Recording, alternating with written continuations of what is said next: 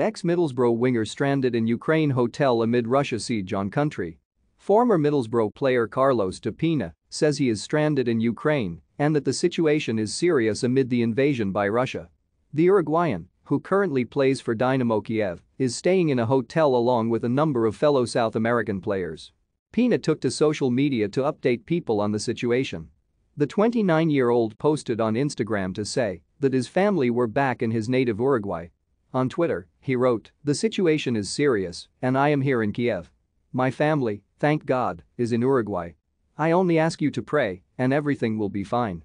A video later posted by Depina showed a number of players and their families and was attached with the caption, "We are together."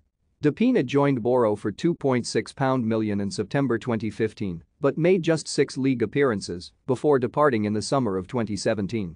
The deal for Depina had initially been hampered by a car crash when he was on his way back from Montevideo airport. After leaving Boro, he returned to his old club Nacional in Portugal. He then left for Kiev in 2019 and has made more than 100 appearances. Ukraine's domestic season was set to resume this weekend. However, it will now remain suspended amid the invasion. Meanwhile, Russia has expressed its regret after UEFA stripped the country of the right to host the 2022 UEFA Champions League final. The showpiece final was scheduled to take place at the Gazprom Arena in St. Petersburg on Saturday, May 28.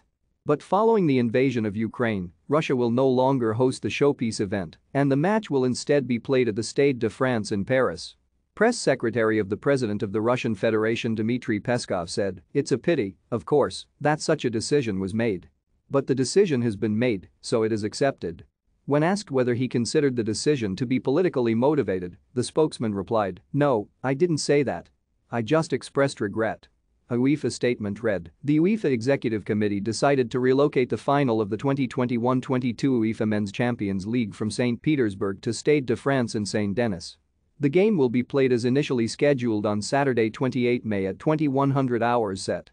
UEFA wishes to express its thanks and appreciation to French Republic President Emmanuel Macron for his personal support and commitment to have European club football's most prestigious game moved to France at a time of unparalleled crisis. Together with the French government, UEFA will fully support multi-stakeholder efforts to ensure the provision of rescue for football players and their families in Ukraine who face dire human suffering, destruction and displacement. At today's meeting, the UEFA Executive Committee also decided that Russian and Ukrainian clubs and national teams competing in UEFA competitions will be required to play their home matches at neutral venues until further notice.